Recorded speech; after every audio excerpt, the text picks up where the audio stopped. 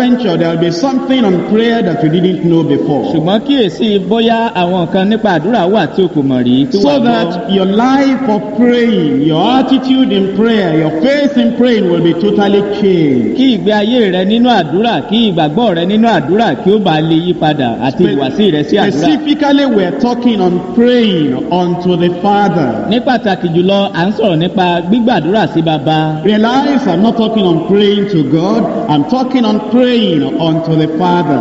jẹ́ kí ó yé ọ dájú pé n kò sọ̀rọ̀ nípa gbígbàdúrà sí ọlọ́run ṣùgbọ́n gbígbàdúrà sí baba. You say, but there is no difference. The God of heaven is the Father of those who are born again. Yes, I understand, but we're talking on praying unto the Father. ó ní kò sí ìyàtọ̀ nínú rẹ̀ nítorí pé ọlọ́run ọ̀run kan náà ni baba fún àwọn tó ti di àtúnbí bẹ́ẹ̀ ni à ń sọ̀rọ̀ lórí gbígbàdúrà sí baba. Until you have the attitude that God is your Father, prayer is meaningless. títí di ìgbà tí wàá fi ní ìwà wípé ọlọ́run jẹ́ baba rẹ àdúrà yóò jẹ́ aláìnítumọ̀. It will be a servant talking to the master and there is no faith or assurance there. yóò jẹ́ ẹrú tó ń bá olúwa rẹ̀ sọ̀rọ̀ kò sì ní sí ìgbàgbọ́ àti ìdánilójú níbẹ̀. Unless you know that God is Father indeed, it will be a hired laborer talking to the person who has employed him and there is no reward. àfi ìgbà tí ó bá mọ̀ pé ọlọ́run jẹ́ bàbá rẹ̀ yóò kàn dàbí ìgbà tí ilébìrà tó ń bá ẹni tó gbà á síṣẹ́ sọ̀rọ̀ ni kò sì ní sí èrè kankan. Until you are praying to the God of heaven as Father, it will be like a stranger on earth praying to a stranger in heaven and there is no communication. àyàfi ìgbà tí ó bá tó mọ ọlọ́run gẹ́gẹ́ bí bàbá rẹ̀ yóò dàbí ìgbà tí àlejò láyé tó ń gbàdúrà sí àlejò ní ọ̀run kò ní sí ìbásọ̀rọ̀pọ̀ láàrin wọn. Until you know that God is Father, it will be like a beggar on earth talking to a faraway beneficial person in heaven and then he doesn't have any hope of receiving anything. It's just a beggar. àfi ìgbà tó bá tó ní ọlọ́run ní baba yóò dàbí ìgbà tí alágbe nínú ayé tí ó ń bá ẹni tó jẹ́ pé ó ní ohun gbogbo lọ́wọ́ Ọlọ́run sọ̀rọ̀ síbẹ̀ tí kò ní sí ìbáṣepọ̀ kankan láàrin wọn. The consciousness of God as Father removes the attitude of a servant, of a hired laborer, of a stranger, of a beggar from your praying. Mímọ̀ Ọlọ́run gẹ́gẹ́ bí baba ó mú ìwà wíwà ní ipò ẹrú sí Ọlọ́run, wíwà ní ipò alágbe sí Ọlọ́run àti wíwà ní ipò lébìrà sí Ọlọ́run kúrò nínú ọkàn rẹ. Matthew chapter 6 verse 9. Matthew orí kẹfà ẹsẹ̀ ìkẹsàn-án. After this manner therefore pray ye, our Father which art in heaven. Nítorí náà báyìí ni kí ẹ̀yin máa gbàdúrà bàbá wa tí ń bẹ ní ọ̀run. You can't start your prayer like that and be refused in heaven. O kò lè bẹ̀rẹ̀ àdúrà rẹ bẹ́ẹ̀ kí a má sì gbọ́ Ọlọ́run. If he is Father, he is committed to you. Bí ó bá jẹ́ baba, ó fi ara rẹ̀ jì fún ọ. If he is Father, he has promised you something. Bí ó bá jẹ́ baba fún ọ, ó ti ṣèlérí nǹkan kan fún ọ. If he is Father, he must satisfy your need and your want. Bí ó bá jẹ́ baba, yóò bá àìní rẹ pàdé, yóò sì tán gbogbo ìṣòro rẹ. In Matthew chapter 7 verse 11. Nínú ìwé Matthew orí keje ẹsẹ̀ ìkọkànlá. If ye then being evil know how to give good gifts unto your children, how much more shall your Father, which is in heaven, give good things to them that ask him. Ǹjẹ́ bí ẹ̀yin tí ṣe ènìyàn búburú bá mọ bí a ti fi ẹ̀bùn rere fún àwọn ọmọ yín, mélòó ni baba yín tí ń bẹ lé ọ̀run yóò fi ohun rere fún àwọn tí ó béèrè lọ́wọ́ rẹ̀. If he is Father, he doesn't give his good gifts once in a year to his children. Bí ó bá jẹ́ baba kì í fi ẹ̀bùn rere rẹ̀ fún àwọn ọmọ rẹ̀ lẹ́ẹ̀kan lọ́dún. What do you think of a child rejoicing and it's only once in a year that he's able to get a gift from the father? Kí ló rò nípa ti ọmọ tó jẹ́ pé ó ń yọ̀ nítorí pé lẹ́ẹ̀kan ṣoṣo ló lè rí ẹ̀bùn gbà lọ́dọ̀ bàbá rẹ̀? If his father, prayer is no more duty. Prayer is something that you enjoy. Tí ó bá jẹ́ baba fún àdúrà kì í ṣe iṣẹ́ mọ́ ṣùgbọ́n àdúrà yóò wá di ayọ̀ rẹ̀. What do you think of the child that speaks to the father in the home only once a week? Kí ló rò nípa baba tó jẹ́ pé ẹ̀ẹ̀kan ní ọ̀sẹ̀ ló ń bá ọmọ rẹ̀ sọ̀rọ̀? And whenever he's to talk to the father in the house, he's so, reluctant about it. Nígbàkúgbà tí ọmọ ìbá sì ń fẹ́ bá bàbá rẹ̀ sọ̀rọ̀ ńṣe ni yóò máa wọ́sẹ̀ tí yóò máa fà sẹ́yìn nípa He rẹ̀. counts it as duty, Ó kà á sí iṣẹ́. as something that is very Ó hard. kà á sí nǹkan tó le. That servant-master relationship. Ó jẹ́ ìbáṣepọ̀ láàárín ẹrú àti olúwa rẹ̀. If he is father, prayer has pleasure. Bí ó bá jẹ́ bàbá rẹ̀, àdúrà ní ìgbádùn fún un. If he is father, then prayer has Bí joy. ó bá jẹ́ bàbá nígbà náà, àdúrà ní ayọ̀. If he is father, then prayer is expectant expectant, we're looking forward to bí ó praying. bá jẹ́ baba fún un nítorí náà à ń fojú sọ́nà à ń ní ìrètí nígbà tí a bá fẹ́ gbàdúrà. If his master, it's difficult to pray. bí ó bá jẹ́ olúwa fún un yóò nira láti gbàdúrà. If we approach him as just an employer in heaven, giving us some of the things we have worked for, prayer is difficult. bí ó bá jẹ́ gẹ́gẹ́ bí agbanisíṣẹ́ láti ọ̀run tó jẹ́ pé à ń fojú sọ́nà fún ohun tí a ó gbà lọ́wọ́ rẹ̀ gẹ́gẹ́ bí àbáyọrí iṣẹ́ tí a ṣe ni àdúrà yóò le. If his father praying is just talking to him, bí ó bá jẹ́ baba ni gbígbàdúrà yóò kàn jẹ́ bíbá a sọ̀rọ̀. and we enjoy it, we look forward to it, we receive from him because we do it. a ó sì gbàdúrà sí i a ó gbádùn rẹ̀ a ó sì máa fojú sọ́nà láti rí gbà lọ́wọ́ rẹ̀ nítorí pé à ń gbàdúrà sí i. In John chapter 16 verse 23, nínú ìwé Jòhánù orí kẹrìndínlógún ẹsẹ̀ ìkẹtàlélógún. and in that day ye shall ask me nothing. Verily, verily, I say unto you, whatsoever ye shall ask the Father in my name, he will give it to you. àti ní ijọ́ náà ẹ̀yin kì yóò bi mí léèrè ohunkóhun lóòótọ́ ni mo wí fún yín ohunkóhun tí ẹ̀yin bá béèrè lọ́wọ́ baba ní orúkọ mi òun ò fi fún yín. Praying will be asking the Father. gbígbàdúrà yóò máa béèrè lọ́wọ́ It baba. will be as easy as breathing. yóò rọrùn bí ìgbà tí à ń mí atẹ́gùn sínú. We will not need to learn how to pray. a ò ní nílò àti lọ kọ́ bí a ti The ń child gbàdúrà. at home does not learn how to talk to his father after he is born. ọmọ tó wà nílé kì í kọ́ bí a ti ń bá baba rẹ̀ sọ̀rọ̀ lẹ́yìn ìgbà tí a bá bí i tán. The father talks to him and he takes the cue from that and is able to talk back to the father. bàbá rẹ̀ yóò bá a sọ̀rọ̀ òun pẹ̀lú yóò gbé ìgbésẹ̀ láti bá bàbá rẹ̀ sọ̀rọ̀ yóò sì wá lè bá a sọ̀rọ̀. And when he talks to the father, he looks straight into the eyes of the father. nígbà tí ó bá bàbá rẹ̀ sọ̀rọ̀ yóò máa wojú rẹ̀ tààràtà. No sense of fear. kò ní sí èrò ẹ̀rù No kankan. sense of kò unbelief. ní sí èrò àìgbàgbọ́ No kankan. sense of doubt. kò ní sí èrò iyèméjì kan. Because he belongs into that family. nítorí pé ó jẹ́ ara ẹbí yìí. Therefore, praying is a family transaction from the child to the father. nítorí náà àdúrà ó jẹ́ ìbáṣepọ̀ láàrin ẹbí láti ọ̀dọ̀ baba sí ọmọ. And in Ephesians chapter 3, nínú ìwé Éfésù orí kẹta verse 14, ẹsẹ̀ ìkẹrìnlá this is what Paul the apostle ohun tí says. Pọ́ọ̀lù àpọ́sítélì wí nìyí. The way he prayed. bí òun ṣe ń gbàdúrà. And this is not a Jew talking to the God of Abraham, talking to the God of Isaac, talking to the God of Jacob. eléyìí kìí ṣe iṣẹ́ jù tí ń bá ọlọ́run abrahamu ọlọ́run isaki àti ọlọ́run jacobu sọ̀rọ̀. The Jews generally were not using the name Abraham, Isaac, and Jacob. àwọn jù wọ́n máa ń lo orúkọ abrahamu They did not. wọn kò ní lo orúkọ abrahamu isaki They àti jacobu. respected Abraham, Isaac, and Jacob so much. wọ́n bọ̀wọ̀ fún orúkọ abrahamu And so isaki àti jacobu you don't find many people having the name Abraham or Isaac or Jacob. nítorí náà o kò ní gbọ́ kí ẹnikẹ́ni nínú wọn kí ó máa jẹ́ orúkọ abrahamu isaki tàbí jacobu. If they do, it will be very bí few. wọ́n bá ṣe ìwọ̀nba àwọn èèyàn díẹ̀ nínú So the wọn ni. majority of them just praying to the God of Abraham, Isaac, and Jacob. They are praying to a God far away. nítorí náà ọ̀pọ̀lọpọ̀ nínú wọn bí wọ́n ṣe ń gbàdúrà sí ọlọ́run abrahamu isaki àti jacob wọ́n ń gbàdúrà sí ọlọ́run tó jìnnà rere. But when Saul met Jesus Christ ṣùgbọ́n nígbà tí sọ́ọ̀lù bá jésù kristi and pàdé his life was tí changed, ìgbésí ayé rẹ̀ sì yí he padà began to realize this is not just the God of Abraham, ó bẹ̀rẹ̀ sí wá ń rí wípé kì í ṣe ọlọ́run abrahamu lásán not yìí just the God of Isaac and the God of Jacob. kì í kàn ṣe ọlọ́run isaki àti ọlọ́run jacob lásán. This is my God and my Father. ọlọ́run mi àti bàbá mi I nìyí. am his mo child. jẹ́ ọmọ He rẹ̀. has sent his spirit unto me, bearing witness in my heart. I am a child of ó God. ti rán ẹ̀mí rẹ̀ sínú mi tó ń bá ẹ̀mí mi jẹ́rìí wípé ọmọ ọlọ́run ni mí. And in Ephesians chapter 3 verse 14, nínú ìwé Éfésù orí kẹta ẹsẹ̀ ìkẹrìnlá. for this cause I bow my knees unto the Father of our Lord Jesus Christ. nítorí ìdí èyí ni mo ṣe ń fi eékún mi kúnlẹ̀ fún baba olúwa wa jésù kristi. And therefore when he came, there was freedom. He was talking to the Father. nítorí náà nígbà tó bá wá síwájú baba ó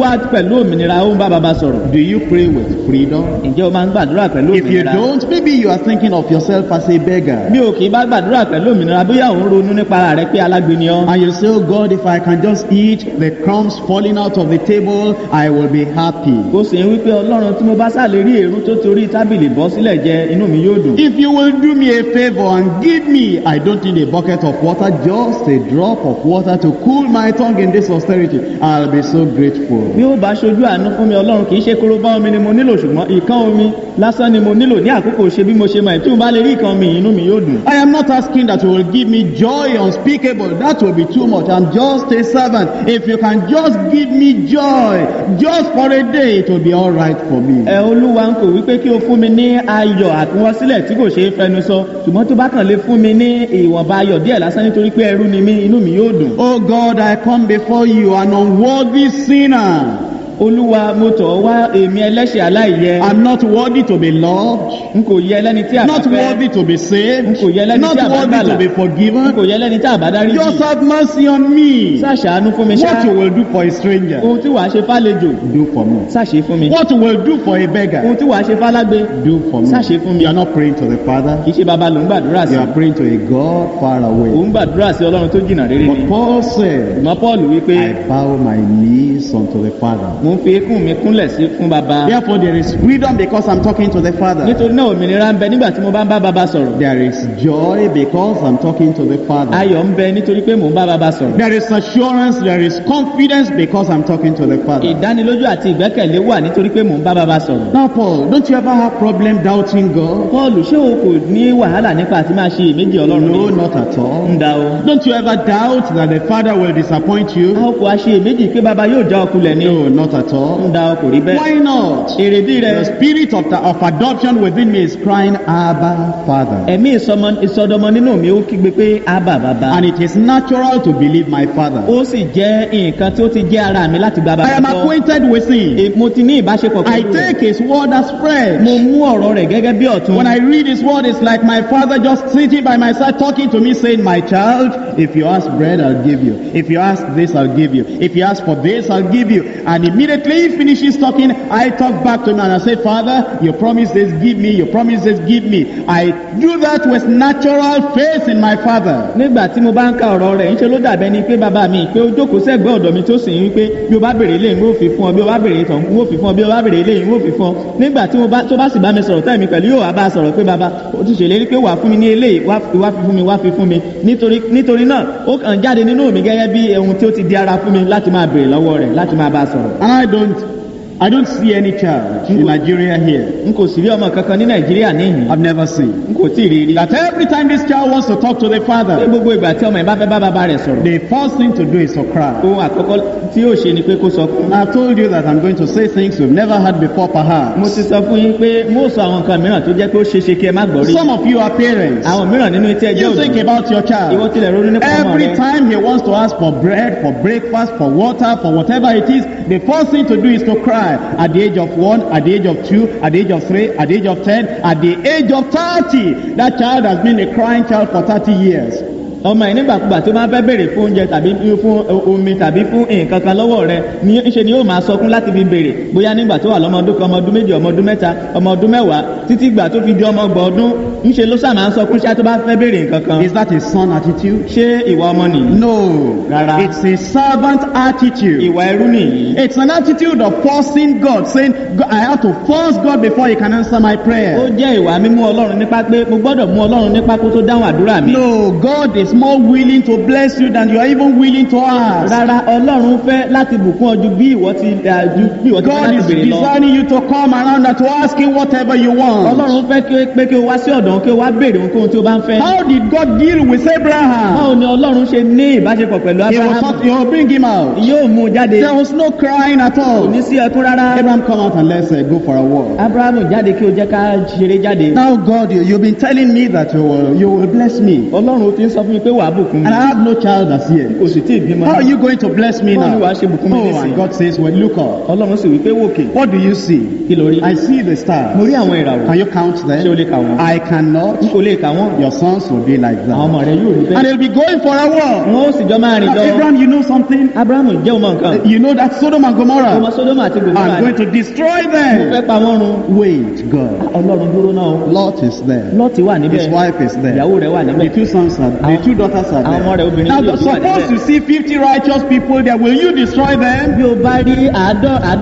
àádọ́ta àwọn olódodo níbẹ̀ ṣé wàá run wọ́n. My brother, my sister, that is praying. Arákùnrin arábìnrin mi àdúrà It's nìyí. casual talking to the Father because you are acquainted with him. Ó jẹ́ bíbá Ọlọ́run sọ̀rọ̀ gẹ́gẹ́ bí bàbá sí ọmọ nítorí pé o bá a You tán. know his plans, you know his words, you know his intention. You are talking to him about it. Ó mọ ètò rẹ̀, ó mọ èrò rẹ̀, ó sì mọ iṣẹ́ rẹ̀ nítorí náà òun bá a sọ̀rọ̀ nípa rẹ̀. And God said, well, Abraham, because of what you have said, I will not destroy them. ọlọ́run sì wí pé nítorí ohun tí ó sọ abrahamu tí ń bá rí 50 olódodo kò ní run wọn. Suppose they are just 40. àtọ́bákan jẹ́ 40 lásán. Well, I will spare them, Abraham. abrahamu kò burú máa dá wọn sí. Suppose they are 30. tí wọ́n bá jẹ́ 30 ńkọ́. All right, I will spare kò them. burú mo dá wọn sí. Now, God don't be angry at me. Suppose they are 25. ọlọ́run má ṣe bínú sí mi tí wọ́n bá jẹ́ 25 ńkọ́. I will spare them. mo dá wọn sí. Suppose they are tí wọ́n 10. bá tilẹ̀ jẹ́ 10 ńkọ́. God said, I will spare them. mo dá wọn And sí. Abraham said, well, bye-bye. I think they ought to be 10. abrahamu wá wípé kò burú ọlọ́run ó dàbọ̀ mo lérò pé ó yẹ kí wọ́n tó 10. That's praying. àdúrà ni. How did Moses pray? báwo ni Mósè ṣe And God gbàdúrà? called Moses. ọlọ́run pé Mósè. Moses, you know, these people, they're stiff-necked. Mósè ó mọ̀ pé àwọn ọlọ́run líle ní àwọn ènìyàn. I'm going to destroy them. wọ́n ò pa wọ́n They run. have committed a great sin. wọ́n ti dẹ́ṣẹ̀ ńlá. And I will make you a great nation. wọ́n sì sọ ọ́ di orílẹ̀-èdè ńlá. God, let's talk about that thing you are telling me. ọlọ́run jẹ́ ká sọ̀rọ̀ nípa nǹkan tó ń bá mi sọ. Now, well, I'm just asking you a question. If you destroy these people, what will they feel in Egypt? Will they not feel you are not able to take them to Canaan? mo kàn fẹ́ béèrè kan ni bí o bá rún àwọn ènìyàn wọn sínú aginjù ní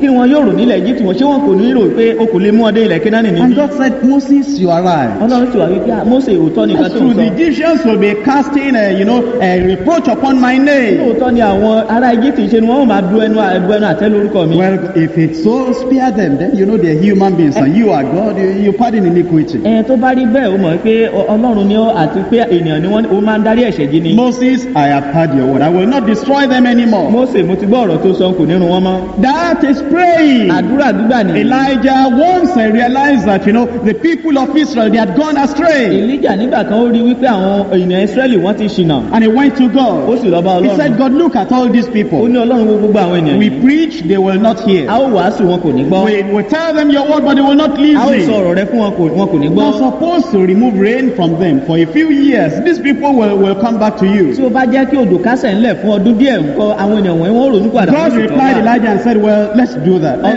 We should do that to them. It will bring them back to on their knees. ọlọ́run wá dá Èlíjà lóhùn pé lóòótọ́ ni ó yẹ kó rí bẹ́ẹ̀ tí mo bá dá òjò dúró fún ìwọ̀nba ìgbà díẹ̀ wọ́n ó padà wá sí That's how the rain stops. bí òjò ṣe dáwọ́ dúró That's nìyí. the child praying to the ọmọ father. tó ń gbàdúrà sí bàbá nìyí. Not a beggar crying before a kì stranger. í ṣe alágbe tó ń kígbe níwájú àlejò. And the Bible makes it very clear that if you are born again, you are a child of God. bíbélì jẹ́ kó yé ní gbangba wípé bí o bá ti di àtúndí o jẹ́ ọmọ ọlọ́run. And prayer becomes as easy as breathing. àdúrà wa rọrùn bí ìgbà tí èèyàn bá ń mí. As giving us pleasure as eating. ó sì ń fún wa ní ìgbádùn bí ìgbà tí à ń jẹun. And it gives us, what we like, as if we're just talking to somebody who loves ó sì ń us. fún wa ní ohun tí à ń fẹ́ bí ìgbà tí ẹni tí ó fẹ́ràn wa ń bá wa sọ̀rọ̀. In John chapter 1 verse 12. nínú ìwé Jòhánù orí kìíní ẹsẹ̀ ìkejì. But as many as received him, to them gave he power to become the sons of God, even to them that believe on his name. ṣùgbọ́n iye àwọn tí ó gbà á àwọn ni ó fi agbára fún láti di ọmọ ọlọ́run àní àwọn náà tí ó gba orúkọ rẹ̀ gbọ́. Sons of God. àwọn ọmọ ọlọ́run. Sons of God. àwọn ọmọ ọlọ́run. Sons of God. àwọn ọmọ ọlọ́run. When you are a son, you can pray. nígbà tí o bá jẹ́ ọmọ o lè gbàdúrà. When you are a son, you can talk to the Father. nígbà tó bá jẹ́ ọmọ o lè bá bàbá sọ̀rọ̀. When you are a son, you are not worrying about whether you have faith or you don't have faith. You just talk to your father because your father will listen to his son. nígbà tó bá jẹ́ ọmọ kò ní bìkítà yálà onígbàgbọ́ tàbí o kò ní gbàgbọ́ nítorí pé ọmọ yóò bá bàbá rẹ̀ sọ̀rọ̀. The faith is natural as breathing is natural. ìgbàgbọ́ náà ó jẹ́ àdánidá bí ìgbà tí èmi ṣe jẹ́ àdánidá fún It's ni. the son talking to the father. ó jẹ́ ọmọ tó ń bá bàbá rẹ̀ sọ̀rọ̀. There is no barrier between them. kò sí ìdènà kankan láàrin wọn. There is no doubt and there is no kò fear. sí iyèméjì àti ẹ̀rù kankan. And you enjoy it when you are ó praying. sì ń gbádùn rẹ̀ nígbà tí ó bá ń gbàdúrà. In Romans chapter 8, nínú ìwé Róòmù orí kẹjọ verse 15. ẹsẹ̀ ìkẹẹ̀dógún. For ye have not received the spirit of bondage again to fear, but ye have received the spirit of adoption, whereby we cry, Abba, Father. nítorí ẹ̀yin kò tún gba ẹ̀mí ẹrú láti máa bẹ̀rù mọ́ ṣùgbọ́n ẹ̀yin ti gba ẹ̀mí ìsọdọmọ nípa èyí tí àwa fi ń ké pé Abba Baba. Now the word cry there does not mean weeping. It means whereby we shout, whereby we say with confidence, Abba, Father. kígbe ní kò túmọ̀ sí pé kí ènìyàn sọkún ṣùgbọ́n kí ènìyàn máa sọ wípé Abba Baba. Verse 16. ẹsẹ̀ The kẹrìndínlógún. Spirit himself beareth witness with our spirit that we are the children of God. ẹ̀mí tìkára rẹ̀ ló ń bá ẹ̀mí wa jẹ́rìí pé ọmọ Ọlọ́run ni àwa ń ṣe. And if children, then heirs of God and joint heirs with Christ. bí àwa bá sì jẹ́ ọmọ ǹjẹ́ àjogúnlé àwa àjogún Ọlọ́run. It says there is an inheritance for Ó wí us. pé ogún kan wà fún wa. You know that at the time of the children of Israel, Ẹ sì mọ̀ wípé ní àkókò àwọn ọmọ Ísírẹ́lì. Joshua was told to lead them into A Canaan. sọ fún Joshua pé kí ó darí wọn lọ sí ilẹ̀ Moses told Kénáánì. him very clearly, Mósè sọ fún you bàbá. will divide the inheritance to them by law. Ìwọ yóò pín ilẹ̀ náà fún wọn ní gẹ́gẹ́ bí ogún ìní wọn. Listen to me very well. Tẹ́tí sí mi dáadáa. All the tribes of Israel, Gbogbo àwọn ẹ̀yà Ísírẹ́lì there were 12 of them, 12 ni wọ́n. apart from the Levites who were dedicated to the service of the Lord. Yàtọ̀ sí ẹ̀yà Léfì tí a yà sọ́tọ̀ fún Olúwa. They knew the inheritance was there. Wọ́n mọ̀ wípé ogún yìí jẹ́ tiwọn. It had not been divided, A kò tí ì pín. but they knew that because they were Israelites, an inheritance must come to them. Ṣùgbọ́n wọ́n mọ̀ wípé nítorí pé wọ́n jẹ́ ọmọ Ísírẹ́lì ogún kan ní láti kàn You wọ́n. didn't need to get into special favor with Joshua to give you inheritance. The land is O yours. kò ní láti wọ inú àkànṣe ojúrere pẹ̀lú Joshua, ilẹ̀ náà ti di tiyín. And all the families of each tribe, they must have a parcel of land given to them. Not if they cry, not if they shout, because they were Israelites, an inheritance must be given to them. Gbogbo ẹ̀yà kọ̀ọ̀kan ní Ísírẹ́lì ló ní láti ní ogún ló ní láti ní ilẹ̀ tirẹ̀ àti ogún tirẹ̀. Nítorí náà kì í ṣe nítorí nǹkan mìíràn, kì í ṣe nítorí pé wọ́n kígbe tàbí nítorí pé wọ́n pariwo, ṣùgbọ́n Wait nítorí a pé wọ́n jẹ́ ọmọ Ísírẹ́lì. minute. Not if you fight in the army. Dúró náà kì í ṣe nítorí pé ẹ jagun lójú ogun. It's only the Reubenites and the Gadites and half the tribe of Manasseh who chose an inheritance which they shouldn't have chosen. They were told, now arm yourself and go over Jordan with the other people. After finishing the battle, then you can take your inheritance on the other side of Jordan. Àwọn ẹ̀yà Rúbẹ́nì, àwọn ẹ̀yà Gádì àti ẹ̀yà Mànásè nìkan ni wọ́n yan ilẹ̀ ìní wọn níbi tí kò yẹ fún wọn láti yan. Èyí ni ní àkejì odò Jọ́dánì, ṣùgbọ́n a sọ fún wọn pé kí wọ́n gbáradì ogun láti bá àwọn ọmọ Ísírẹ́lì yòókù lọ láti lọ gba ilẹ̀ náà. But you know, all the people that were less than 20 years of age, they never went to battle. Ṣùgbọ́n gbogbo àwọn tó dín ní ọmọ ogún ọdún wọn kò lọ sójú ogun. All the women, they never went to battle. Gbogbo àwọn obìnrin ò lọ sójú The ogun. people that were but above 20 years of age, they went to the battle. All the other people here, they were resting in the camp. Gbogbo àwọn tó lé ní ogún ọdún sókè ni wọ́n lọ sójú ogun, ṣùgbọ́n àwọn ogún ọdún sísàlẹ̀ wọ́n ń sinmi ní When ibùdó. Joshua was to divide inheritance, Nígbà tí Joshua fẹ́ pín ogún náà, he didn't say, oh, you are 20 years of age and less, no inheritance because you did not go to fight. kò sọ fún wọn pé gbogbo ẹ̀yin tí ẹ jẹ́ ọmọ ogún ọdún sí ìsàlẹ̀ nítorí pé kò lọ jagun kò ní sí The ogún fún yín. inheritance was theirs because they were children of Israel. Ogún náà jẹ́ tiwọn nítorí pé wọ́n jẹ́ ọmọ Ísírẹ́lì. Now you are not going to do any fighting. Nísinsìnyí o kò ní jagun. Jesus fought it on the cross of Calvary. Jésù jagun náà lórí He àgbélébùú. is the captain of our Òun ni salvation. balógun He ìgbàlà is wa. the captain of the army of the Òun ni Lord. balógun àwọn The ọmọ captain of the Olúwa. host of the Òun ni Almighty. balógun ogun He fought Olódùmarè. that battle alone in the garden of Ó Gethsemane. dájà ogun yìí nínú ọgbà Gẹ́símánì. He fought it alone on the cross of Ó Calvary. dájà ogun náà lórí When he àgbélébùú. finished all the battle, he said, it is finished. Nígbà tó parí ogun náà ó wí pé ó parí. We were not even born there. A ò tilẹ̀ tí ì bí We wa were nígbà not in the náà. world at that A ò time. tí ì dáyé nígbà He náà. finished the battle before we were Ó born. ti parí ogun náà ká tó bí wa. And now we are born. Nísinsìnyí àwa bí wa. Not only born of the Kì í flesh, ṣe pé a bí wa nípa we ti ara are born nìkan. of the Spirit. A bí wa nípa ti We are born again. A bí àtúbí. We get into the A inheritance. wá wọ inú ogún ìní náà. Salvation is part of the inheritance. Ìgbàlà jẹ́ ara ìní náà. Sanctification part of the inheritance. Ìsọdí Healing náà. is part of the Ìwòsàn inheritance. jẹ́ ara ìní náà. And it says we are heirs of God. We are joint heirs with Jesus Ó sì Christ. wípé ajogún Ọlọ́run ni wá a sì jẹ́ àjùmọ̀jogún pẹ̀lú Kristi. That's why we go to the Father. Ìdí rẹ̀ ní tí a fi lọ ń bá bàbá. Where is my inheritance? Kí ni ogún tèmi dà? With joy, with faith, I ask him. Pẹ̀lú ayọ̀ àti ìgbàgbọ́ ni ó béèrè lọ́wọ́ Because rẹ̀. it is mine. Nítorí pé tèmi ni. He is not going to give mine to Brother Kò Michael.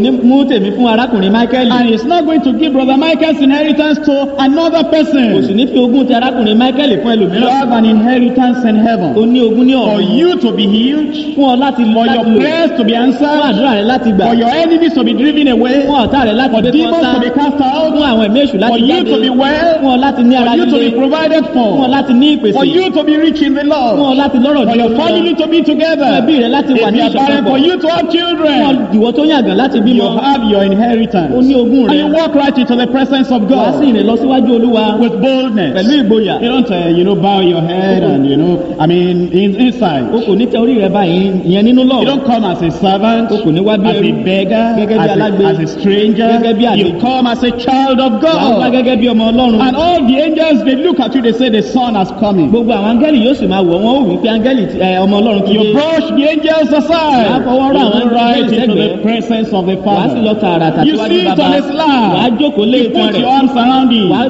fọwọ́ kọ́ You Ọlọ́run. begin to discuss with the Wàá Father. sì bẹ̀rẹ̀ sí máa bá bàbá sọ̀rọ̀. This is my need.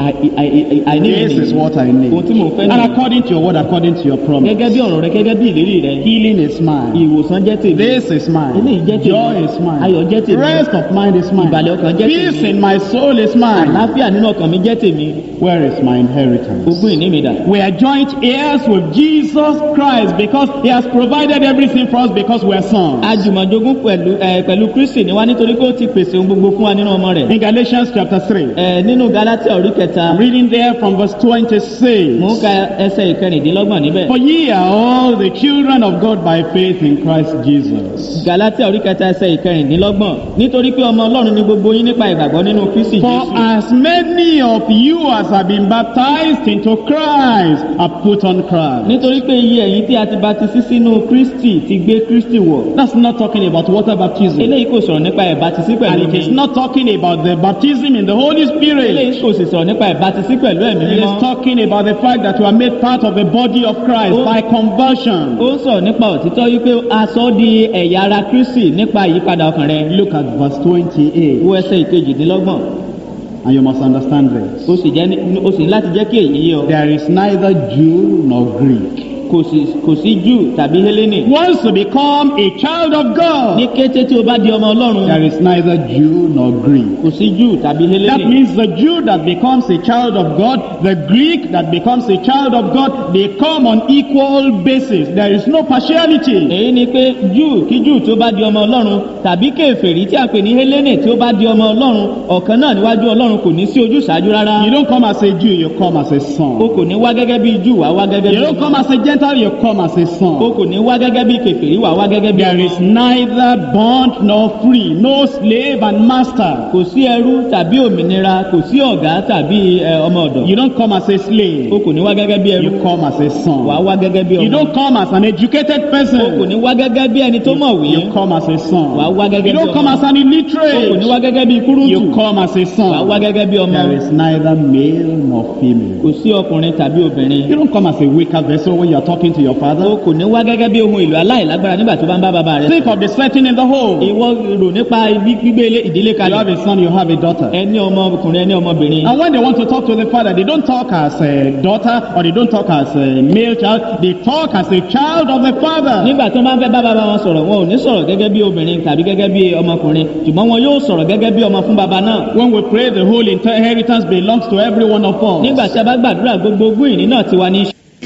Pray and God will answer as fast as a man can pray and God will answer. Obìnrin lè gbàdúrà kí Ọlọ́run dáhùn gẹ́gẹ́ bí ọkùnrin yóò ṣe dáhùn tí àdúrà rẹ̀ yóò sì tètè ṣe Women can receive as great a miracle as a man can receive once you are born again. Obìnrin níwọ̀n ìgbà tó bá di àtúnbí ó lè rí gbà bí ọkùnrin pẹ̀lú yóò ṣe tètè rí gbà. For ye are all one in Christ Jesus. Nítorí pé ọ̀kan ni gbogbo yín jẹ́ nínú And if Kristi ye Jésù. be Christ, then ye are Abraham's seed and heirs according to the promise. Bí ẹ̀yin bá sì jẹ́ ti Kristi ǹjẹ́ ẹ̀yin ni irú ọmọ Ábúráhámù àti àrólé gẹ́gẹ́ bí ìlérí. John chapter 17. Jòhánù orí kẹtàdínlógún. Now you must make up your mind before I read this verse that you are going to believe what Jesus said about you. Nísinsìnyí o ní láti pinnu lọ́kàn rẹ pé o gba ohun tí Jésù sọ nípa rẹ gbọ́ kí n tó kà sí ti gbọ́ rẹ. John chapter 17 verse 23. Jòhánù orí kẹtàdínlógún ẹsẹ̀ kẹtàlélógún. I was surprised that this verse is in the Bible. Ó yà mí lẹ́nu pé ẹsẹ̀ yìí wà nínú Bíbélì. We've read it in connection with sanctification before. A ti kà á ní ìsopọ̀ pẹ̀lú ìsọdi mímọ́ But I'm tẹ́lẹ̀. pointing out something to you now because of your relationship with the Father God in Mo heaven. sì ń tọ́ka nǹkan kan sí yín nísinsìnyí nítorí ìbáṣepọ̀ yín pẹ̀lú bàbá tí ń bẹ lọ́run. John chapter 17 verse 23. Jòhánù orí kẹtàdínlógún ẹsẹ̀ You've kẹtàlélógún. heard it before, but have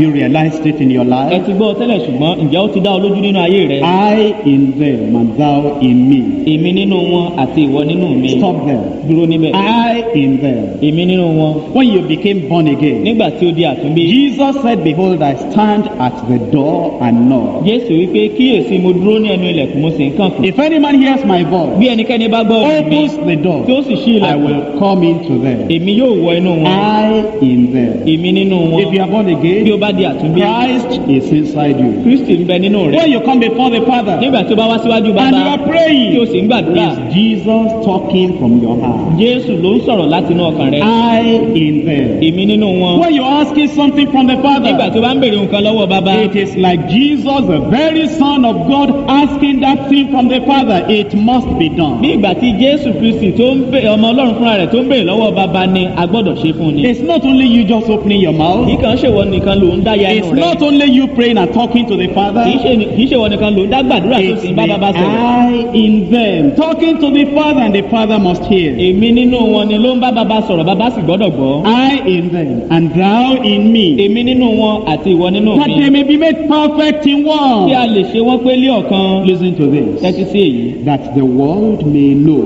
kí ayé kí ó lè mọ̀. What will the world kí know? ni ayé yóò mọ̀. One, two things. ìní ohun méjì ni. But one, that thou hast sent me. pé ìwọ ló rán mi yìí ní What is ìkíní. the second thing that the world will kí ni ohun know? kejì tí ayé yóò mọ̀. That thou hast loved them, even as thou hast loved me. pé ìwọ sì fẹ́ràn wọn gẹ́gẹ́ bí ìwọ ti fẹ́ràn mi. Can you picture God loving you as he loved Jesus Christ? ǹjẹ́ o lè bẹ̀rẹ̀ sí wa máa ṣe wo Ọlọ́run nísinsìnyí tí ó fẹ́ràn rẹ gẹ́gẹ́ bí ó ṣe fẹ́ràn Can Jésù? you picture God the Father putting all the pleasure of heaven upon you like he put upon Jesus ǹjẹ́ o lè Christ? bẹ̀rẹ̀ sí wa máa ṣe ṣàpèjúwe Ọlọ́run nísinsìnyí tí ó fi gbogbo ìgbádùn ọ̀run lé ọ lórí gẹ́gẹ́ bí ó ṣe fi lé Jésù fi Think of something. ro nǹkan. A bridegroom loving the bride. aya tó ń fẹ́ ọkọ rẹ̀. Now they're planning to get married. wọ́n jọ ń gbèrò láti Just ṣègbéyàwó. about 3 days to the marriage. ọjọ́ mẹ́ta sí ìgbéyàwó náà. Now this lady saw that she needed just about 100 naira. ọ̀dọ́mọbìnrin rí i pé òun nílò ọgọ́rùn-ún náírà. And this man happened to be the manager of, a large company that he established on his own. ọkùnrin sì wá rí i pé òun ní ilé iṣẹ́ ńlá tó jẹ́ pé ó jẹ́ aládàáni fúnra rẹ̀. He controls millions of naira. ẹgbẹẹgbẹ̀rún náírà ló ń ṣe alákòóso lé And lórí. this lady, now going to get married to this man 3 days to come, needs only 100 naira. ọ̀dọ́mọbìnrin tó sì fẹ́ ṣe ìgbéyàwó ní ọjọ́ mẹ́ta sí àsìkò náà ó nílò ọgọ́rùn-ún náírà And pé this man loves this lady ọkùnrin sì fẹ́ràn ọ̀dọ́mọbìnrin beyond description. ju bí èèyàn ṣe lè The sọ lọ. love is so much ìfẹ́ náà pọ̀ that jọjọ. this man will think of this lady in the day and in tó the jẹ́ pé night. lọ́sàn-án lóru ni ọkùnrin yóò máa ronú lérí obìnrin yìí. This man will be sending messages to this lady all the time. nígbà gbogbo ni ọkùnrin yóò sì máa ránṣẹ́ sí ọ̀dọ́mọbìnrin yìí. Now 3 days to that marriage. ọjọ́ mẹ́ta sí ọjọ́ This ìgbéyàwó. lady needs 100 naira. ọ̀dọ́mọbìnrin nílò ọgọ́rùn-ún I náírà. want you to picture that lady mo fẹ́ kí o bẹ̀ sí fojú coming lówó to this obìnrin man tí ó wá bá in charge ọkùnrin of a large tí company ó ní ilé iṣẹ́ àdáni ńlá and having the money at his tí ó disposal, sì ní owó náà lọ́wọ́. asking for 100 ó naira ń béèrè fún ọgọ́rùn-ún Coming náírà before péré this man tó ń wá síwájú and ọkùnrin crying tó sì ń sọ fún and weeping. Oh, if you can give me 100 tó bá naira. lè fún mi lọ́gọ́rùn-ún náírà. And really crying, tó ń sọkún bringing an handkerchief out, tó ń mú wiping omi away jáde the tears. tó ń nu omijé kúrò. The man will think you have a mental problem. ọkùnrin náà yóò rò wípé o ní àrùn ọpọlọ ni. The man will say, what's wrong with you, my ọkùnrin náà dear? yóò wípé ìyàwó mi kí ló ṣe ọ́. The company is yours. ilé iṣẹ́ yìí tirẹ̀ ni. All the money I have is yours. gbogbo owó tí mo ní You tirẹ̀ need ni. 100 naira, you are crying. ọgọ́rùn-ún náírà ló nílò tó ń sọ. Bring it back to yourself. mú padà wá sọ́dọ̀ You ara are rẹ̀. that lady. ìwọ ni God ọ̀dọ́mọbìnrin the náà. Father in heaven ọlọ́run bàbá ní wants ọ̀run. to marry you to Jesus Christ ó the ń fẹ́ Son. gbé ọ níyàwó fún Jésù And Kristi the ọmọ Father rẹ̀. loves the marriage so much. bàbá náà sì fẹ́ràn ìgbéyàwó And náà the Father jọjọ. has loved you even as he loved Jesus bàbá náà Christ. sì fẹ́ràn rẹ gẹ́gẹ́ bí ó ṣe fẹ́ràn Jésù And Kristi. you need ordinary 100 ó naira. sì nílò ọgọ́rùn-ún náírà From péré God the creator of heaven and láti earth. ọwọ́ ọlọ́run ẹlẹ́dàá ọ̀run From ayé. God who says the earth belongs to him and the fullness láti thereof. ọwọ́ ọlọ́run ẹni tó jẹ́ pé ti olúwa ni ti ẹni And ti ayé ni you ti come àti ẹ̀kún rẹ̀. before the loving heavenly Father and you are crying for 100 naira. Ó sì wá- God will think you have a mental problem. Ó sì- Don't you know who you are? ó sì wá síwájú ọlọ́run ọ̀run tó ní ìfẹ́ tó fẹ́ràn rẹ tó bẹ́ẹ̀ ó sì wá ń sọ fún pé o nílò ọgọ́rùn-ún náírà ọlọ́run á lérò pé o ní àrùn ọpọlọ ni. Jesus said, let the world know that you have loved them, the believers, even as you have loved me. Jésù wípé jẹ́ kí ayé kí ó mọ̀ wípé o fẹ́ràn wọn àwọn onígbàgbọ́ gẹ́gẹ́ bí o ti fẹ́ràn mi. Can I remind you of what happened when Jesus died? jẹ́ kí n rán ọ létí ohun tí Jésù Kristi sọ kí ó tó kú. Now, it's in Mark chapter 15, verse 38. ó wà nínú ìwé Máàkù orí kẹẹ̀ẹ́dógún ẹsẹ̀ ìkejìdínlógójì. The children of Israel had a tabernacle, àwọn ọmọ Ísírẹ́lì wọ́n ní àgọ́. and there were 3 sections to it. ipa mẹ́ta ló sì wà níbẹ̀. There was the outer court where there was a brazen altar. Àgbàlá níta wà níbi tí pẹpẹ wà. That's where the majority of the Jewish people can come and make their sacrifice. ibi tí ọ̀pọ̀lọpọ̀ àwọn Júù tí wọ́n ṣe lè wá ṣe ìrúbọ wọn Then ni. you have the holy place, a tún wá ní ibi where you mímọ́ have the table of the showbread. níbi tí a ti ní àkàrà ìfihàn. But you have the third compartment, which is the holy of holies. ṣùgbọ́n wá ní ibi tó jẹ́ ìkẹta tí í ṣe ibi That mímọ́ holy of jùlọ. holies, only the high priest can go into that place once a year. ibi mímọ́ jùlọ yìí àlùfáà nìkan ṣoṣo ni ó lè wọ ibẹ̀ ní ẹ̀ẹ̀kan The lọ́dún. high priest olórí àlùfáà nìkan is the only person that can get there once a òun year. nìkan ló lè wọ bẹ̀ ní mẹ́rin kan ṣoṣo And he will lọ́dún go with blood. yóò sì lọ He pẹ̀lú will ẹ̀jẹ̀ sprinkle the blood in that yóò place. fi ẹ̀jẹ̀ náà wọ́n ibẹ̀ He will put bells on the hem of his garment. yóò so aago mọ́ etí aṣọ rẹ̀ So that when he goes into the Holy of Holies, nígbà tó bá lọ sí ibi mímọ́ if he jùlọ yìí makes any tó mistake, bá ṣe àṣìṣe kan he will die. yóò kú síbẹ̀. When the people outside do not hear the sound of the bell, they know the man has died, they pull him by a rope outside. nígbà tí àwọn tí ó wà níta tí wọn kò bá gbọ́ ìró aago mọ́ nítorí pé ó To ti go into the presence of God, it was great fear. láti lọ síwájú ọlọ́run pẹ̀lú ẹ̀rù ńlá That ni high priest will be getting prepared. olórí àlùfáà yìí yóò máa múra I sílẹ̀ am going to the presence of mo ń God. lọ síwájú The ọlọ́run Jews will be praying àwọn outside júù yóò máa gbàdúrà lóde to preserve his life. láti dáàbò bo ẹ̀mí Because rẹ̀ he's going to make atonement for the children of nítorí pé Israel. yóò ṣe ètùtù fún àwọn ọmọ Ísírẹ́lì Prayer at that time, àdúrà lákòókò going to náà the presence of God at that láti lọ time, síwájú ọlọ́run ní was àkókò with náà great ó fear.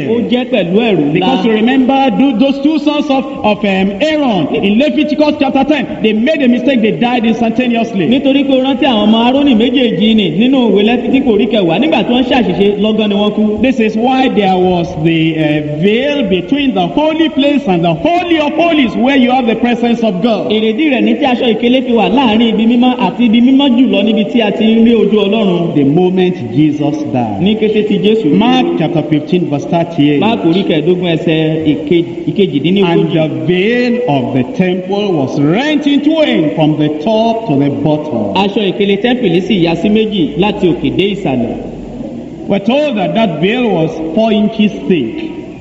a sọ fún wa wípé The thickness was 4 inches. a sọ fún wa wípé aṣọ ìkélé yìí ó jẹ́ íǹṣì mẹ́rin nínú nínípọn rẹ̀. And the width is 15 feet, the length is also 15 feet. bí ó ṣe fẹ̀ tó ó tó ìwọ̀n ẹsẹ̀ bàtà mẹ́ẹ̀ẹ́dógún àti gígùn rẹ̀ It sílẹ̀ was ẹsẹ̀ bàtà rent mẹ́ẹ̀ẹ́dógún. from top to bottom. láti òkè délẹ̀ ni ó ti fàya. What does that kí mean? ni ìtumọ̀ rẹ̀? Jesus said the curtain is removed. Jésù wípé a ti mú aṣọ ìkélé Not only the high priest now. kì í ṣe olórí àlùfáà nìkan If you go to the presence of tí o God, bá lọ síwájú Ọlọ́run no more death. kò sí ikú mọ́ It's now joy and love. ayọ̀ àti ìyè ní Because nísinsìnyí. through his flesh, nítorí pé nípa ara the rẹ̀ veil has been torn. àti ya aṣọ ìkélé Everybody náà that wants now gbogbo ènìyàn tó bá fẹ́ can come nísinsìnyí right into the presence of wọ́n lè wá God. síwájú Ọlọ́run. When you come into the presence of God now, nígbà tó bá sì wá síwájú you Ọlọ́run are not nísinsìnyí, afraid like the high priest going to the presence of ẹ̀rù kò God. bá ọ gẹ́gẹ́ bí olórí àlùfáà tó ń lọ síwájú Hebrews Ọlọ́run. chapter 4 verse 16. Hébérù orí kẹrin ẹsẹ̀ ìkẹrin. Let us therefore come boldly unto the throne of grace,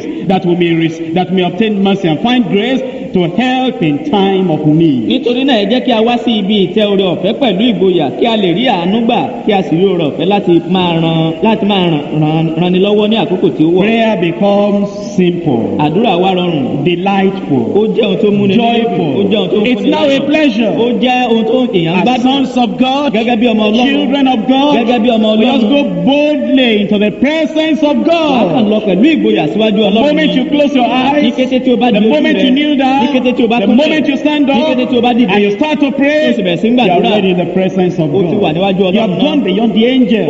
o ti kọjá ọ̀dọ̀ àwọn áńgẹ́lì. The angels do not have the freedom to talk like you can talk. àwọn áńgẹ́lì wọn kò ní òmìnira bí wọn yóò ṣe sọ̀rọ̀. Already you are in the conference table. o ti wà ní orí ìbásọ̀rọ̀ pọ̀ pẹ̀lú There is Ọlọ́run. the Father. bàbá nìyí There is the Son. ọmọ nìyí And there is the Holy Ghost. ẹ̀mí mọ́ sì nìyí And there you are as a son of ìwọ sì God. nìyí tó wà níbẹ̀ gẹ́gẹ́ bí ọmọ You Ọlọ́run. realize that, when you are a manager, o mọ̀ pé bí o bá jẹ́ olóòtú nílé iṣẹ́ the kan manager has, the receptionist. olóòtú yìí ó ní ẹni tí àwọn tó ń gbàlejò Anybody wọlé that wants to come in, ẹnikẹ́ni tó máa ń fẹ́ wọlé the receptionist will be asking you questions. agbàlejò wọlé yóò béèrè lọ́wọ́ rẹ What do you want to see him kí ló ń for? fẹ́ rí i fún. Okay, fill the card. ó yá fọwọ́ sí ìwé And yìí then you have to fill all those o sì ní things. láti fọwọ́ sí gbogbo nǹkan And rẹ̀. then they say you wait here. wọ́n á ní kó dúró ní I have to go and talk to the father.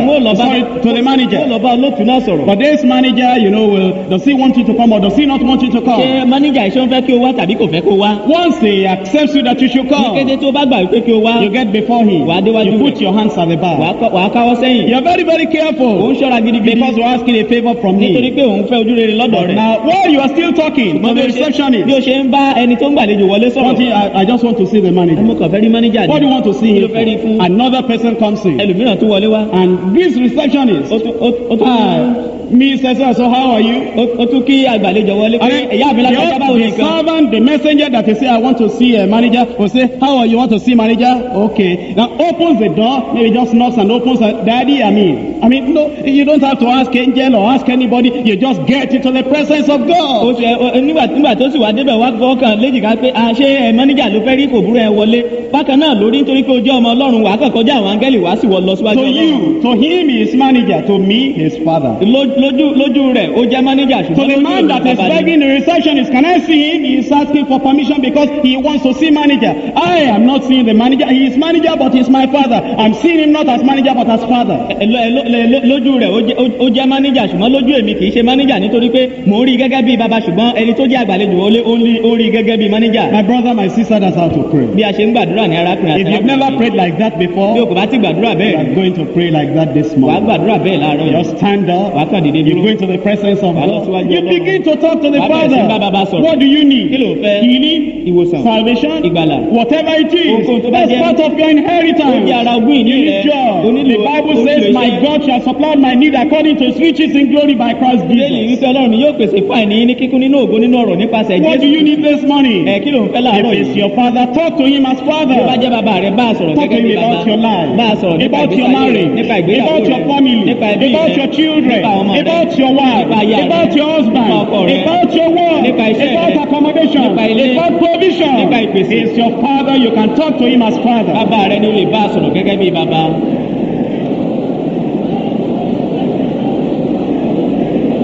It's your father if you are born again. ìwọ wà lómìnira láti bá Ọlọ́run sọ̀rọ̀ bí ó bá di àtúnbí bàbá rẹ̀ ni. Let there be the joy of talking to the Father God in heaven. jẹ́ kí ayọ̀ àti máa bá bàbá tí ń bẹ lọ́run sọ̀rọ̀ wà nínú rẹ̀. Go beyond the angels and go into the very presence of the Father. kọjá ọ̀dọ̀ àwọn áńgẹ́lì tó sì lọ síwájú bàbá tààrà.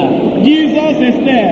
Jésù wà The níbẹ̀. Father is there. Bàbá wà The níbẹ̀. Holy Spirit is there. Mímọ́ wà níbẹ̀. And you have all the liberty to talk to the Father about the need of your life. ó sì ní gbogbo òmìnira tí ó yẹ fún ọ láti bá bàbá sọ̀rọ̀ nípa ìní ayé rẹ̀.